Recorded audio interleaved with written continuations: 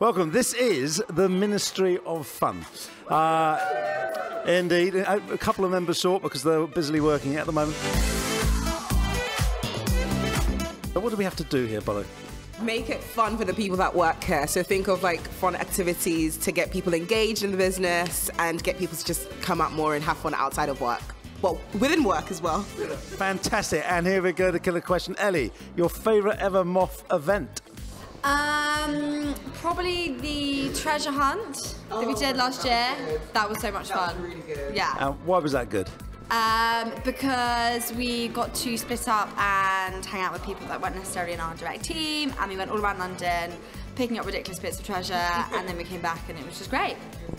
Excellent. So you sort of get, I said moth, now that's an inside word, isn't it, for Ministry of Fun. So if you hear moth in this, that's what it is. So Thomas, tell me, what do we have to do as members of moth? We're part of the ministry. What is your job?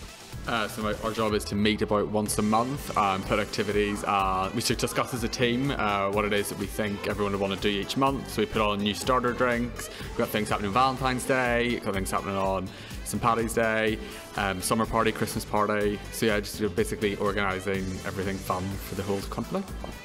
And he's very modest because actually Thomas is our quizmaster. A killer quizmaster, absolutely smashed it. Now talking about smashing things, well hopefully we're not going to smash things.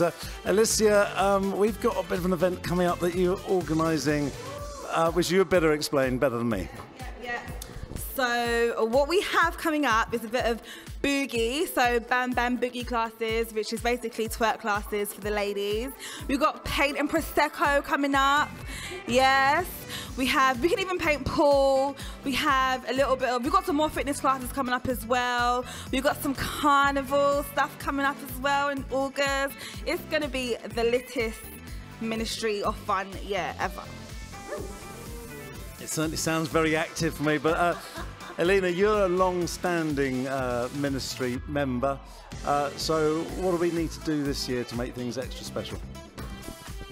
Just a lot more events. We've done, so I remember last year we did quite a lot, but I think this year just do extra events, a lot more smaller events. We've got this amazing office now, so we want to really utilise it, do a lot more quizzes, just kind of like painting nights, just kind of a lot more events, not just the big scale ones that we usually do.